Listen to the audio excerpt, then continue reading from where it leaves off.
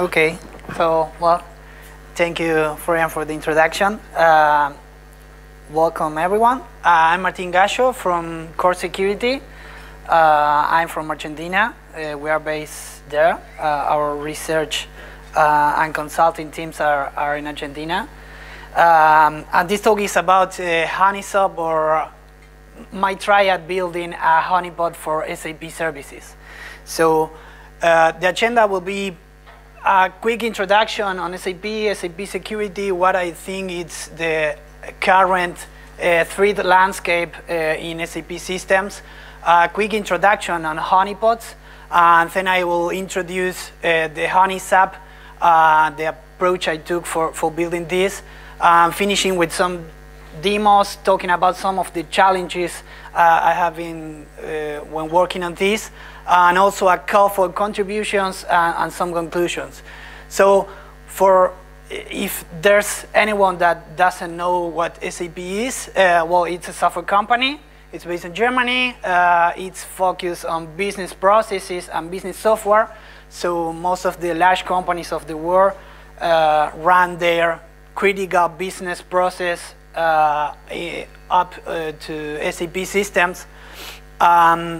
And at some point, it's about money. It's where the company's money it's handled.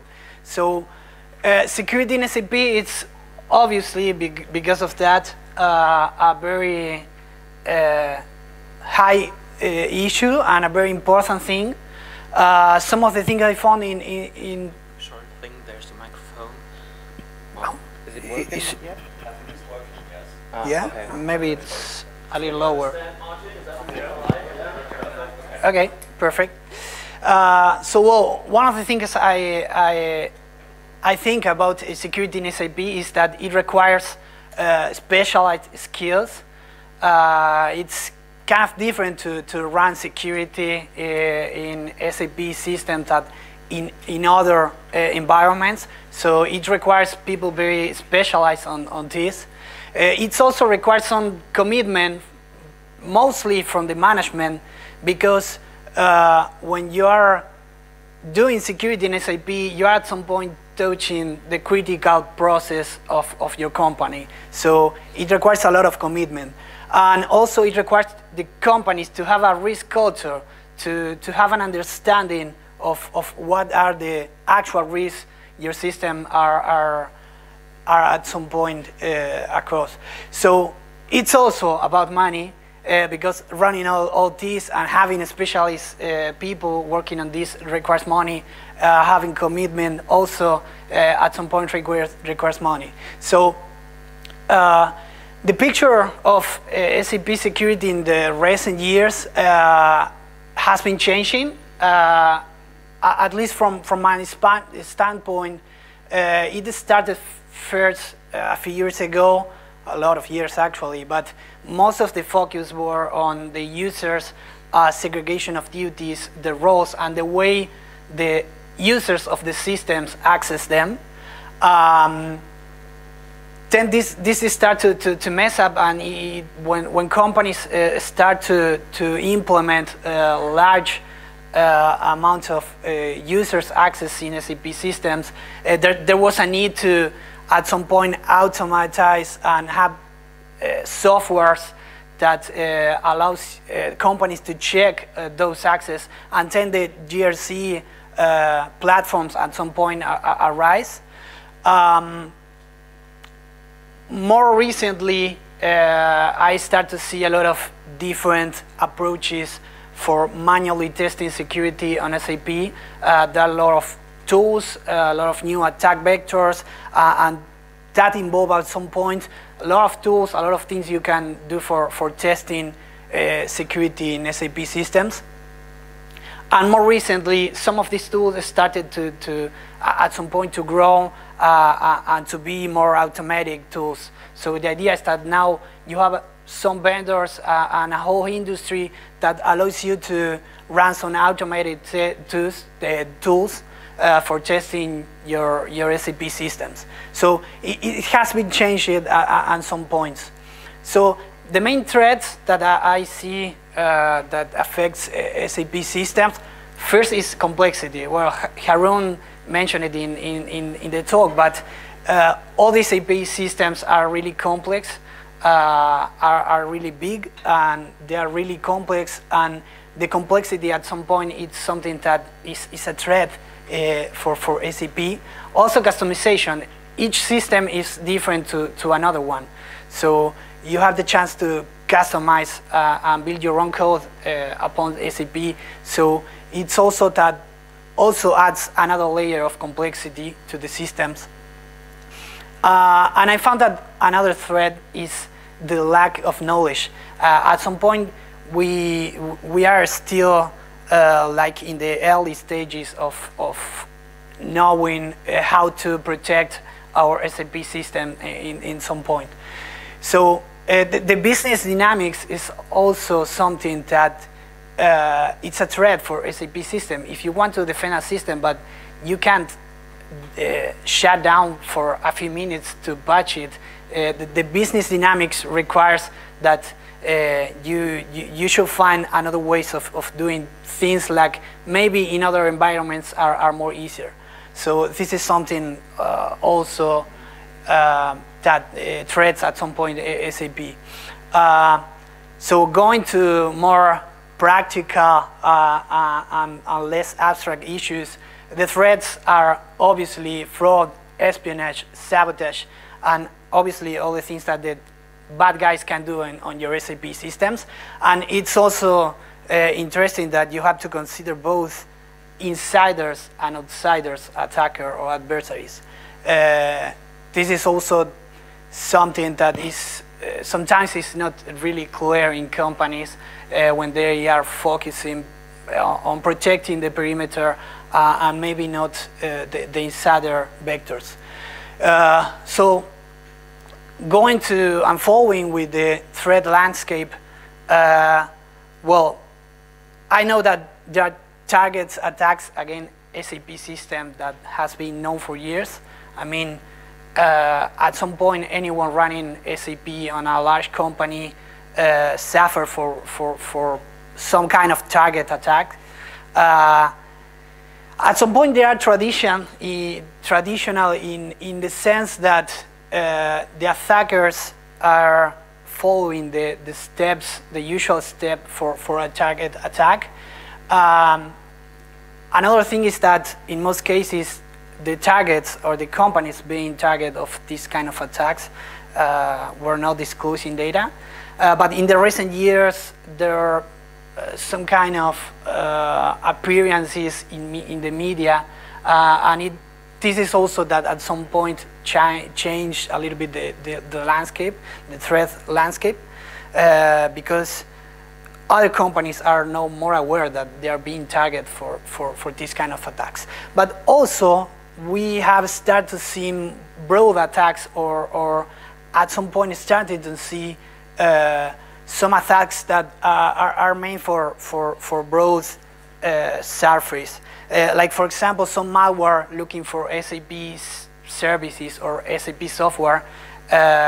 This is something that happened just 1 or 2 years ago. But for example, there were some malware pieces that were looking for SAP GUI installations in the workstations of the infected users. So this is something that at some point we have to take and keep into mind, because it's changing, and in the way that it starts to be more common, it will be also another challenge. So what I think also is that broad attacks will be probably, I mean, I don't think, or I can envision a scenario where malware will be spreading exploits to SAP systems everywhere, but yet I think that it will be probably used as an entry point for target attacks. I mean, running a malware campaign that allows you to discover which users access to SAP systems allows attackers to perform more target attacks against those users.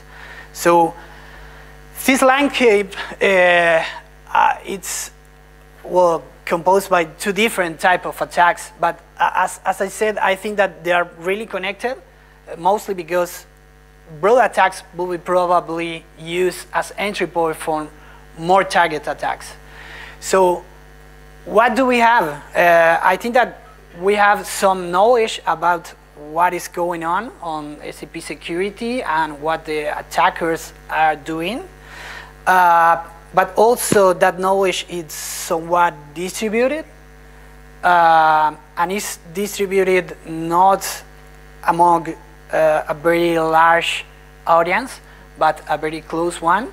Andreas, which is somewhere else, somewhere there, always mentioned that the people disclosing and actually finding vulnerabilities in SAP, it's close to a really small number of companies. So we have some knowledge, but it's distributed in a small amount of people who has this knowledge. And at some point, I think, this is personal, but I think that we have some weak defenses at some points. Talking with customers, I always find that there's a lot of room for improvement, and anyone doing pen testing of SAP will find that at some point they will succeed. So what do we need? I think that we need to act. We need to change the way we do security or we defend security on SAP systems. But for acting, we need first to learn. Actually, Harun also pointed that we can defend something that we don't understand. So I think that we have to learn how attackers are doing the attacks against our SAP systems. We need to share that information. It will be really difficult if you keep that information only on closed cycles. So one of the approach of knowing the way the attackers are performing attacks against different systems are honeypots. For anyone that doesn't know what honeypot is, it's basically a piece of software put on a network that tries to mimic some actual systems and records and logs everything that happens. So the idea is that you put a system like as a trap, the attackers attack those systems, and you gather all the information about how they did it. So there are different honeypots of different types with different goals and different kind of implementations. You can implement honeypots in very different ways.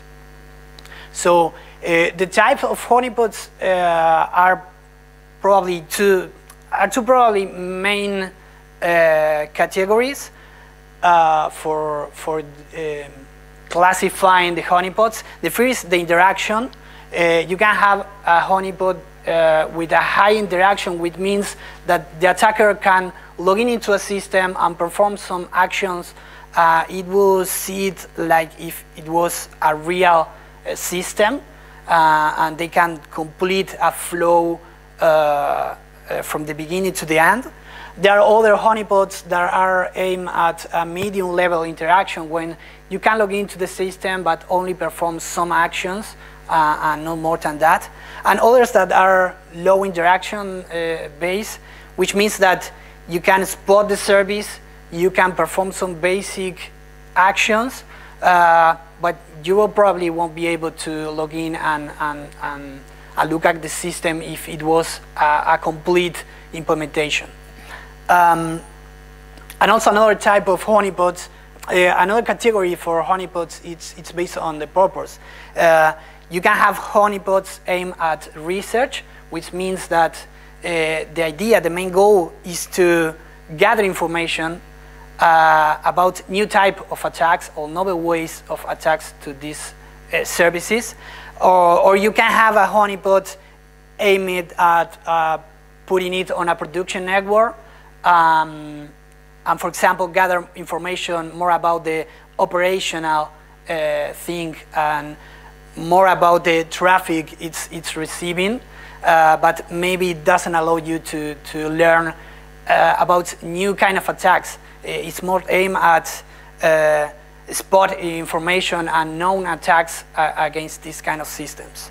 So Well, as said, there are different goals, but the main one is that you gather information from a honeypot. You put it at some point, and the idea is to obtain information about the attackers. There are also other honeypots aimed at catching malware. This is really interesting, and it has different implementations for different protocols and for different type of things. There are, for example, client-side honeypots that are web clients that are downloading stuff from bad URLs and bad websites, and records everything and tries to analyze the malware they got. And there are other honeypots aimed at deceive or distract. Just the idea is to put it along with the production network. So at some point the attackers got there and focused on that host that seems to be vulnerable, instead of attacking the actual systems. Well, obviously there are other goals and other things you can think about. Well, there's a lot of honeypots actually in the community, mostly focused on more common protocols and services. I think that there's one which is really interesting because it shares some of the goals with the one that I tried to build, which is Compot. It's there, but it's an SCADA ICS honeypot, and it implements, for example, some SCADA protocols or for protocols for industrial control systems. And well, there are others aimed at, as I said, FTP, HTTP, client-side, RDP. It's full of different options you can use. So, well, the goal of this talk is to introduce HoneySAP, which is the piece of honeypot I tried to build. The approach I took was to build a low interaction honeypot. Building a high or medium interaction honeypot for SAP will be something really challenging because the services and the interfaces are really complex, and it's something that it will require a lot of effort and a lot of engineering. And at some point, I don't think that at this stage it will be a good idea to put that effort on building a high interaction or medium interaction honeypot. And instead, I prefer to focus on see what happens when the attackers see the services and try to catch the first steps of the attacks.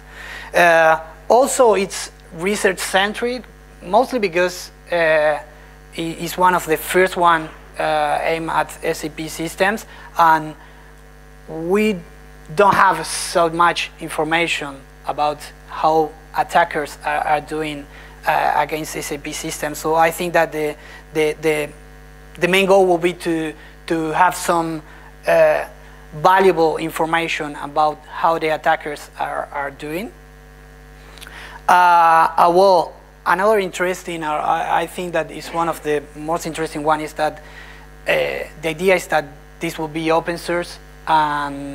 This is an important part because, as I say, I think that the more valuable part of running a honeypot is to share information with the different parties. So this being open source allows anyone to contribute, to extend it, to try different approach, to try different things, customize the software for running in their own networks, and try to build a community of people willing to contribute and share all the information gathered with this software. Well, the goals, it obviously has a specific purpose. There are other honeypots that are more general purpose, like, for example, if you have a SSH honeypot, it's something that it will catch a lot of different kind of attacks. I mean script kiddies trying to brute force logins, and actual target attacks looking at the information of your company and trying to log in. In this case, the goal is that this honeypot it has a very specific purpose, which is mimic SAP services. The idea is to identify the behavior of the attackers and what they do when they found SAP systems running somewhere. Another goal is that it will be flexible, and by flexible I mean that the idea is that it will be as self-contained as possible and as lightweight as possible, so anyone can run it in anywhere. I mean, for example, a company may have like different branches, branch offices, and they want to put one of these on a Raspberry Pi and ship it to one of each one of their offices, for example, and running on internal networks. It's something that it's a goal from the design stage to be the more flexible that it's possible. Another is agility. Is the idea that you can plug new models or new services, and the idea is that it will require at some point the less effort as possible to extend it or to build new things upon this. Well, the main design of the honeypot is that it's extendable. The idea is that you can add services or add feeds. Feeds are the way you share the information or you publish the information that the honeypot is collecting. So the idea is that you can customize and add new services or new ways to publish the information that the honeypot is logging. Another design goal is that it's modular, is that you can plug in and plug out different components. There's a dynamic loader, which aim is to load the different modules, the different service and objects based on the configuration. And well, also the services, the feeds, and a data store is modular. I will be giving more details about these components in a few slides, but the main idea is that you can plug in and plug out different components of the software. Another design decision is that it should be easy to configure it. I mean, most of the failures of some of the honeypots is that they are at some point difficult to configure. The idea is that anyone can download, and without having a specific knowledge or a very high knowledge about SAP or about honeypots, the idea is that anyone can run it and configure it. So configuration is based on JSON or YAML files. So the idea is that you put all the configuration in a file and it reads it. And the idea is also to ship it with some default profiles for example standard network scenarios, like an external network or an internal network. Another of the design goals is that it should be easy to deploy it. By this I mean that if you are having hard times at configuring or deploying the software, if you need a lot of dependencies, if you need to build custom binaries and things like that, it will be kind of difficult to have a mass deployment or a broad deployment of this kind of software. So well, I'm working on having a background an Ansible configuration for deploying it. Background is a software that allows you to easily boot up VM virtual machines based on a configuration.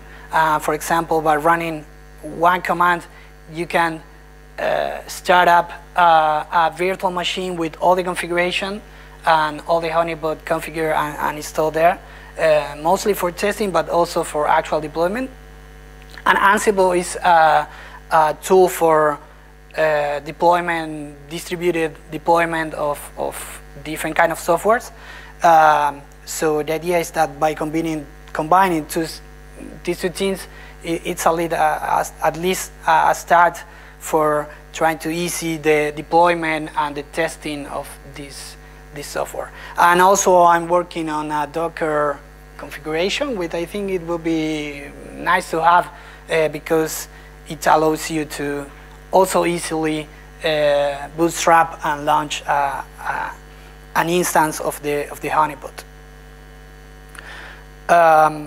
But the architecture of the honeypot, it's built on Python language.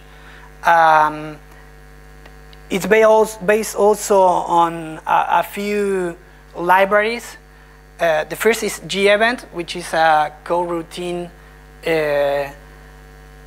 library that allows you to implement concurrent services. It's also written in Python, and it's based on some standard libraries of Linux libraries. The other main company library this is based on is HoneySAP, which is the library I presented last year. It's basically a library for crafting and decoding packets on different network protocols specifics for SAP.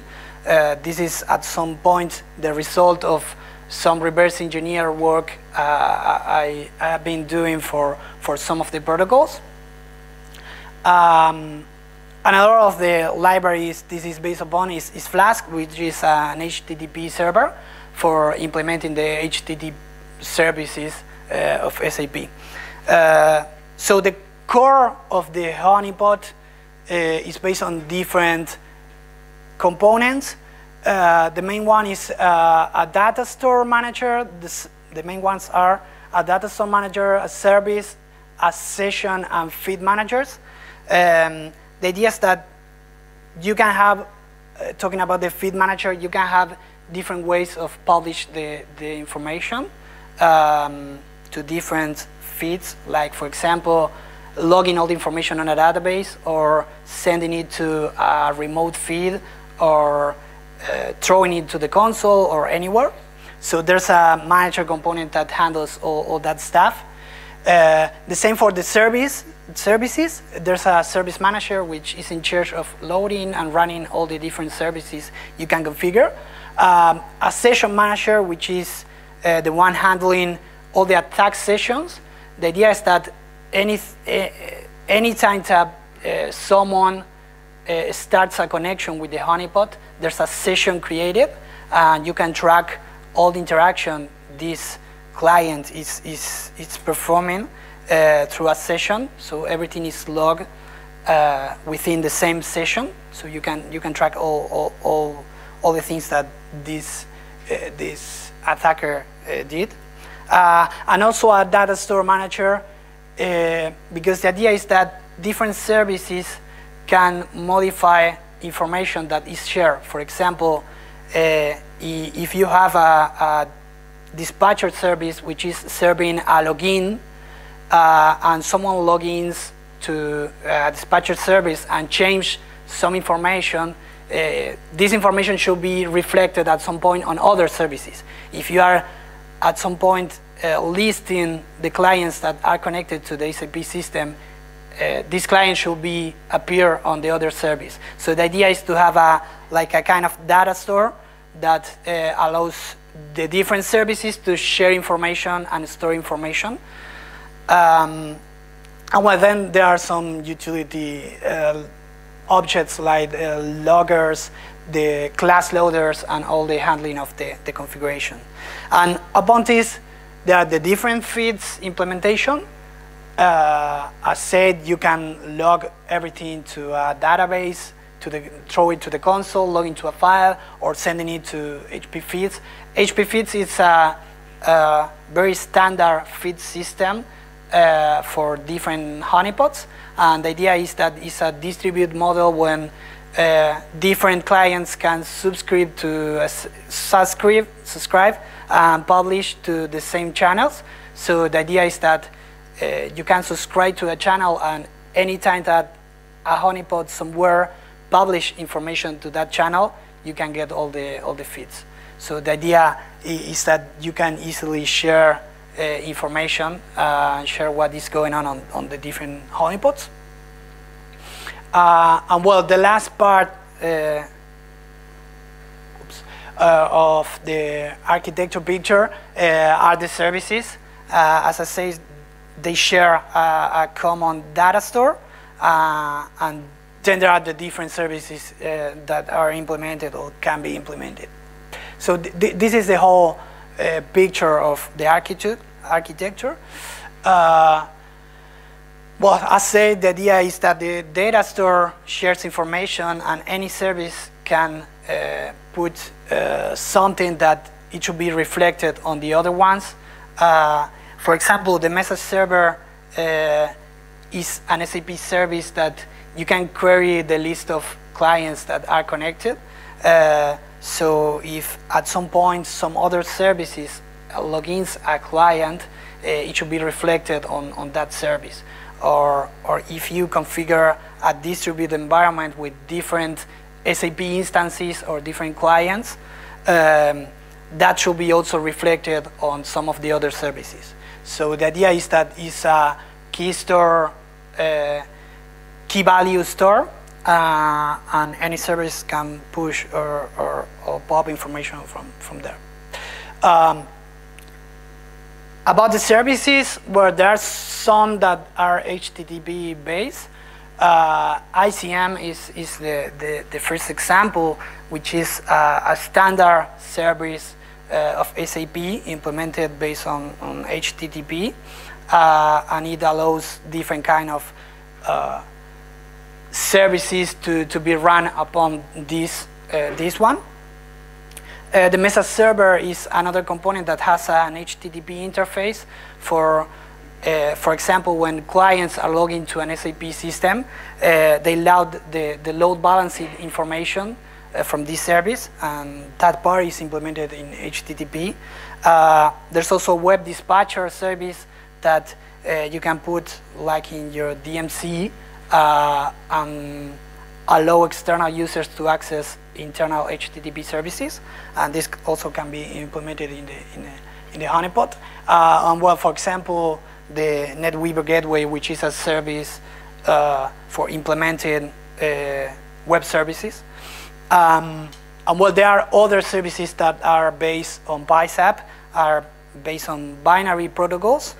For example, the SAP router, the message server, it has a binary protocol also. The dispatcher service, which is the service used when you log in, and the gateway, which is the one handling RFC communications and things like that. So the idea is that there's at least a big distinction on these two different kind of services, and implementation is somewhat kind of different, mostly because of the protocol which is based on. There are also some special services or concepts about the services. The first is the virtual services.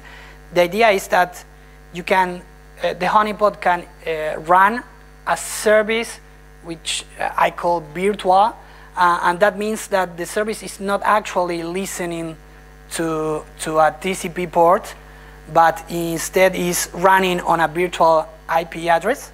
And it's mostly allows the routing and dispatching. So if you, for example, build an environment when you put a sub-router on external interface, you want to have attackers to route traffic to internally exposed services. So the idea is that this way you can configure different services to be virtual services, and this allows the sub-router to route the traffic to the virtual services, which are not actually running on a real TCP port. And another component is the forwarder service. So let's think that you want to, for example, allow a subrouter to route traffic to an internal SSH service, and you want to put an SSH honeypot inside your virtual network. The forwarder service can be configured to be a virtual service, so you can forward the traffic that the attackers are routing through, for example, the subrouter, to a real honeypot for SSH. So actually, another use of the forwarder service is that you can forward traffic to real external services. You can run another piece of software in the honeypot host and forward the traffic instead of directly exposing it to the external interface. You can forward the traffic, so all the packets will be logged by the honeypot. So the idea is that you can have a trace of the whole session of the attackers. So there are a lot of points of integration with different things. Like I said, you can integrate with different honeypots, routing traffic to an SSH honeypot, to web-based honeypots or things like that. Also, the idea is to share the deployment at some point with other type of honeypots. So you can put together different services, not only for SAP, but also for other services. I mean, in an internal network, you will find that the SAP servers are not only running SAP services, but are running remote access services. RDP if it's Windows, or SSH if it's a Linux box or things like that. So the idea is that at some point a good deployment will involve also integration within different types of honeypots. And also it's possible to integrate it with actual systems running. I don't know if it's a good idea, but it's possible. Mostly through the routing and dispatching. Another point of integration is, as said, the standard feeds. The HP feeds feature is already implemented, but it's possible also to extend to another feeds. Taxi and sticks are, for example, some standard formats for sharing information of ongoing attacks and honeypots. I think that both are at some point sponsored by Mitre or something like that, and there are a lot of services and products, even production products, that are using these kind of feeds to gather information about ongoing attacks. So the idea is that that should be or could be also implemented at some point, and you can publish information in these formats. And well, there are other points of integration that it will be possible to implement. So let's give an example of an external profile. So the idea is that you have the internet somewhere, you have your adversaries, which are the bad guys, the attackers, or a state sponsor, something or anyone, and you have the HoneySAP bind to an external interface running the subrouter service. So the idea is that, for example, an adversary identifies the subrouter service. It's discover open roads with the subrouter.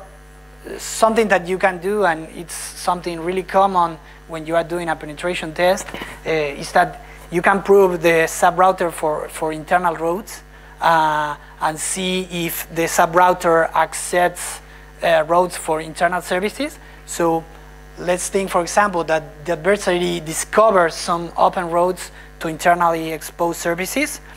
The attacker requests a road to the internally served system that they think that they are actually running on internal IP addresses. And the honeypot at some point forwards all the traffic from the subrouter to the internal virtual services. Like for example, you can have a subrouter connected to an internal dispatcher service or gateway service. By going through the subrouter, you can request an RFC call, for example. Or you can also expose, like in the sample I mentioned, other honeypots as internal services. So you can build an entire virtual network that is exposed somewhat through the subrouter, and obviously log all the information.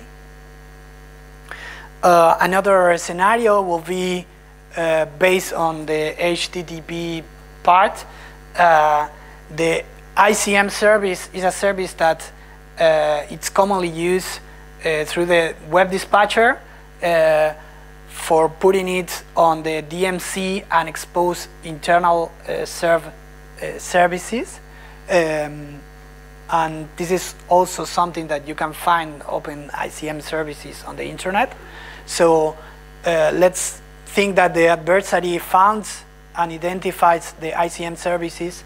It scans it for exposed services running upon this, and at some point access the internal ICF services that are actually virtual services implemented on the honeypot.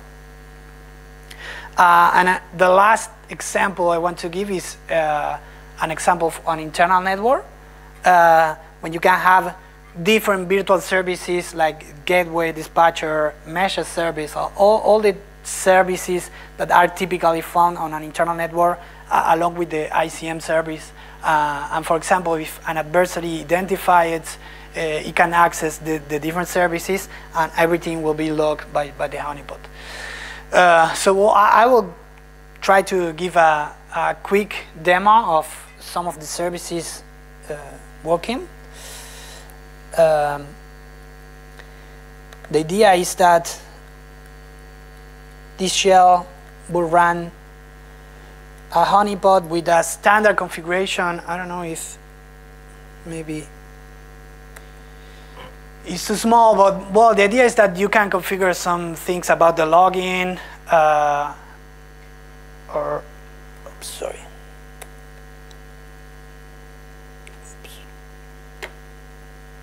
About the configuration about the instant, how the SAP system will look like.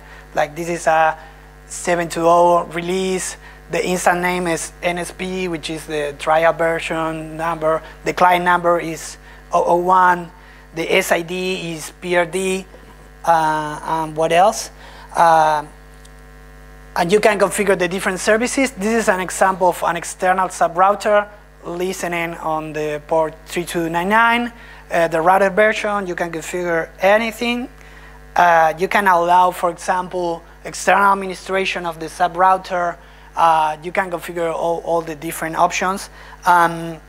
There's also something interesting is that you can specify the route table here. So the idea is that you include a configuration file that contains the route table you want for the subrouter. And then you have some different services which can be actual services or virtual ones. For example, this is a dispatcher services that allows you to log into with the SAP GUI running on the port 3200. This is, for example, an actual ICM service running on an internal network, and it's being forwarded to a virtual internal IP. So the idea is that attackers, if they look at the subrouter, they will find that this IP address is exposing these services, and when they request a route to that service, that will be routed to an actual service running on another IP address, and so on. And finally, there's the configuration for the feeds and all the login. I will show, for example, the route table. The idea is that at some point it's similar to the SAP route table. But you can allow access to different IP addresses, different ports. You can also specify a password, which is something you can do in SAP router. You can deny a specific route, and so on. So if you run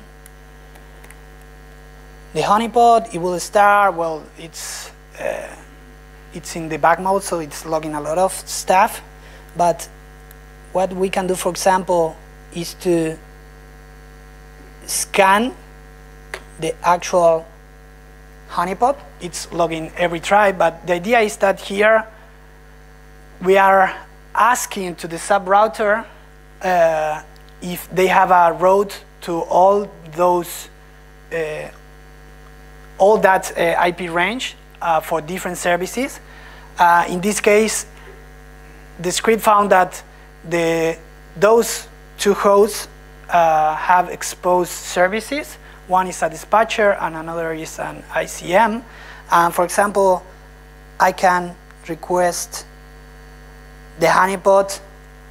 I want to talk with this internal service, and please forward the traffic to a local port on my machine. And for example, I can access an internal ICM service being routed through the virtual or the honeypot subrouter service. And the same you can do, for example, for the SAP GUI.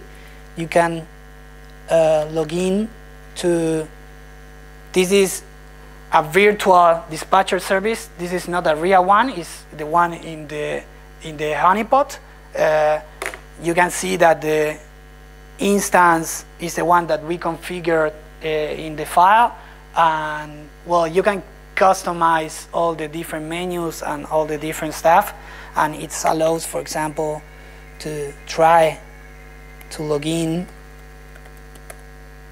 and it says that it's enabled to process, but it's actually gathering the information. So if an attacker is doing a login brute force, for example, we can gather all the tries that they are doing and see what are the things that they are trying. And another example is an internal service being forwarded through the subrouter. And for example, I can also log into another service. This is an actual SAP system that I'm running on a VM. You can see that it has a different instance, and you can forward all the traffic through the subrouter, which is the honeypot itself.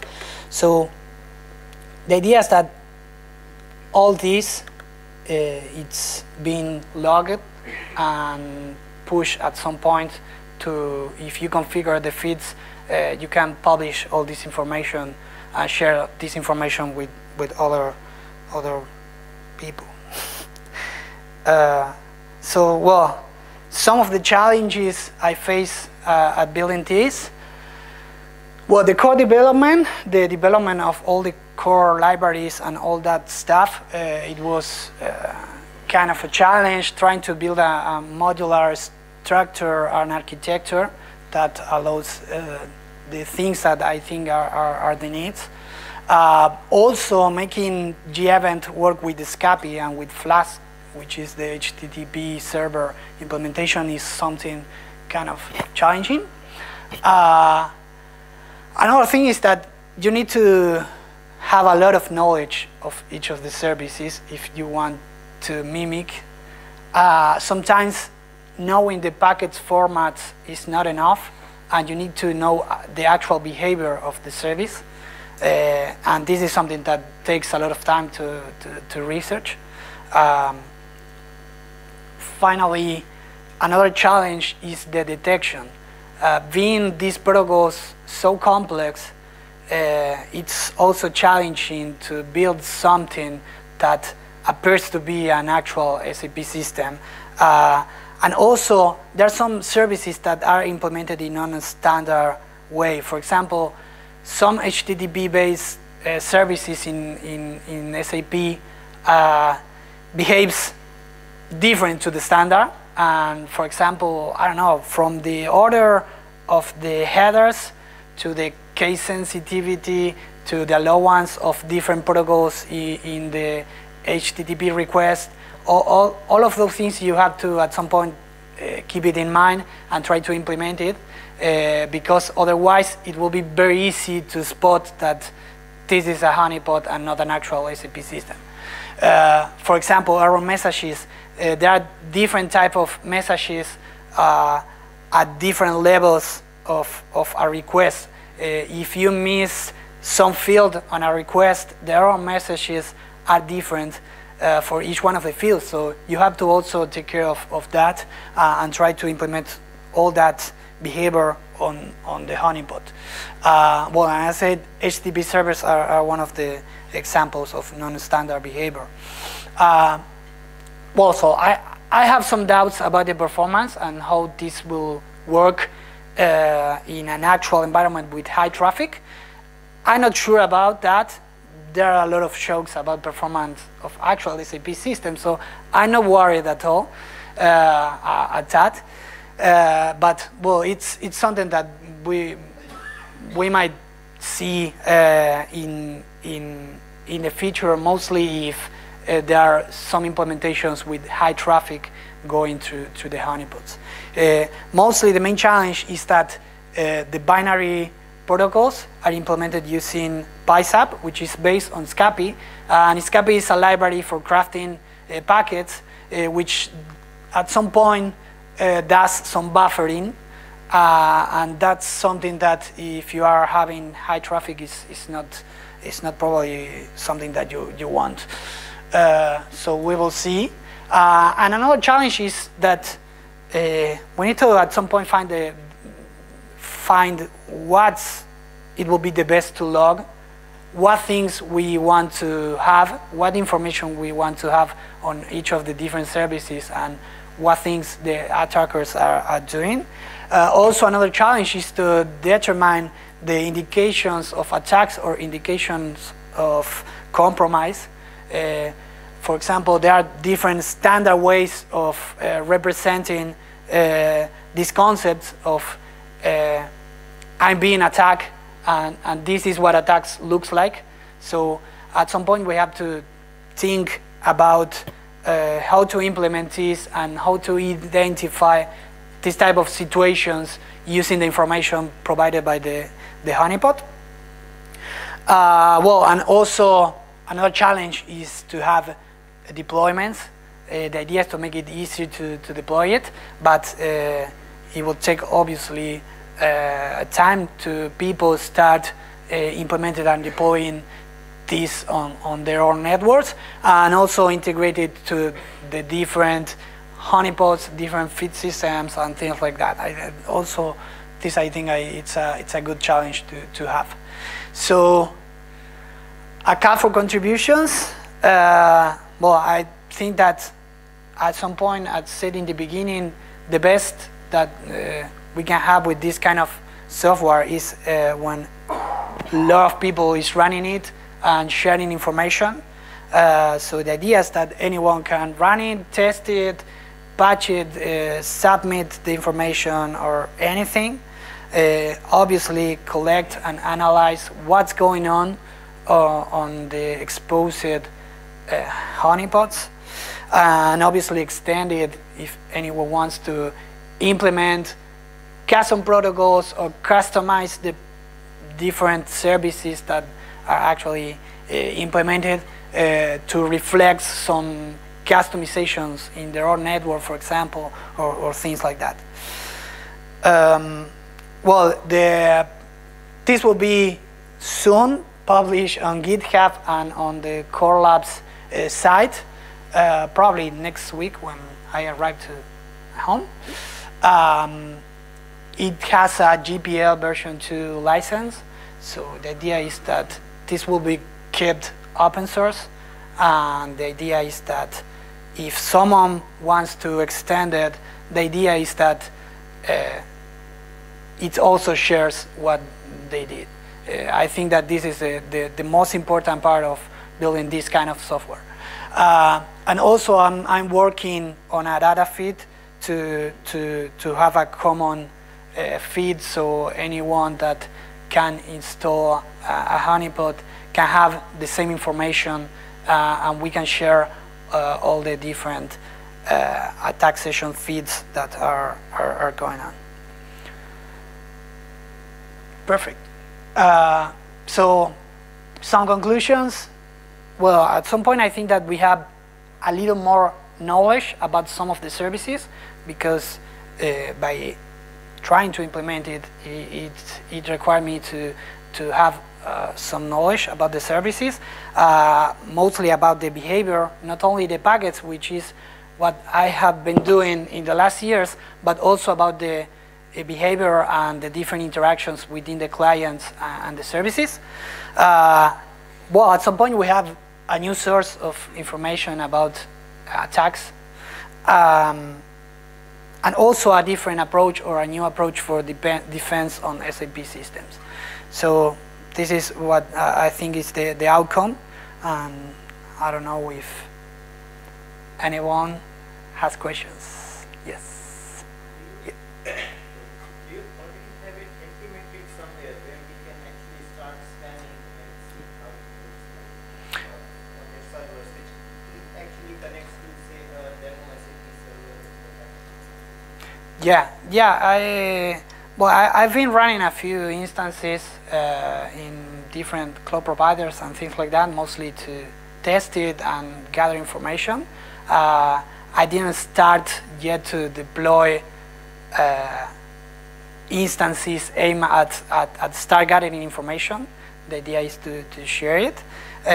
But also the idea is that anyone can download and run it locally and see how it looks like and start playing with it. That's the main idea. That's my main goal, that anyone can download it and run it locally, and if they see that it found that they have a place to put it on your internal network or your external one, just can do it. That's the main idea.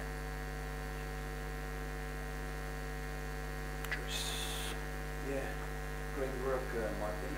I think it's important because what really is a big question often is how often are SAP systems attacked?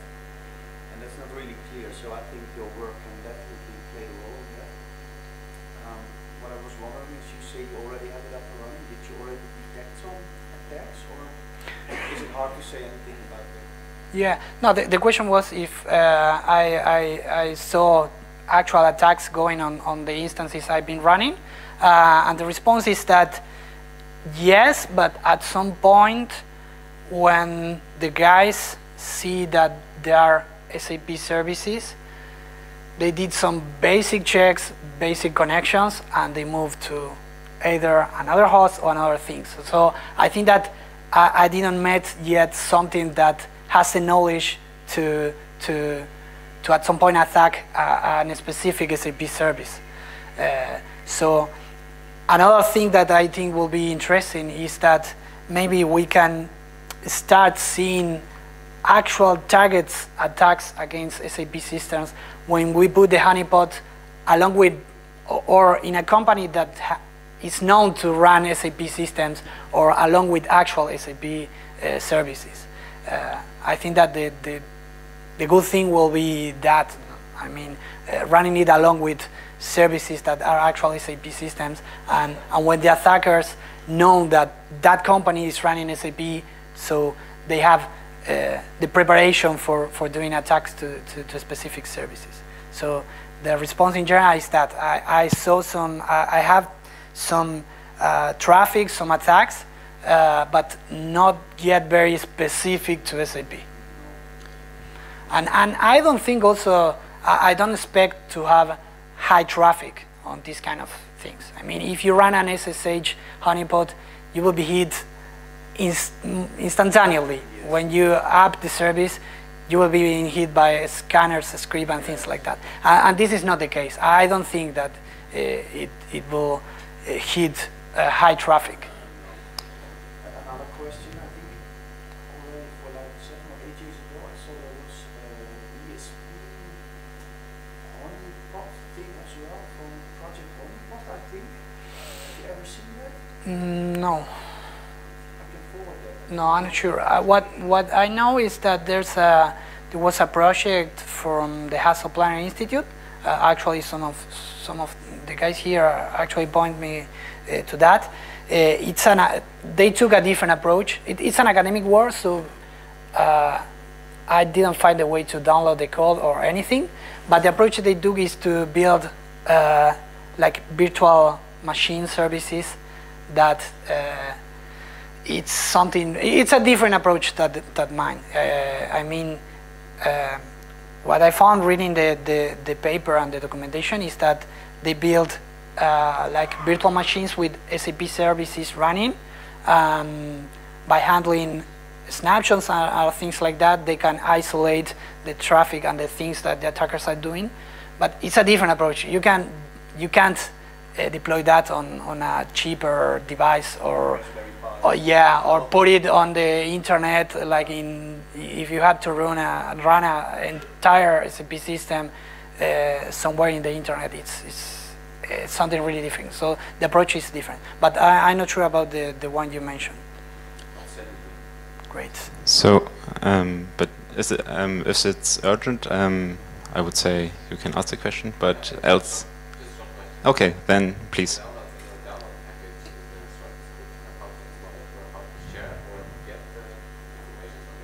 Yeah. I'm still working. I'm trying to document as much as possible, but so far it should be almost easy to start running it.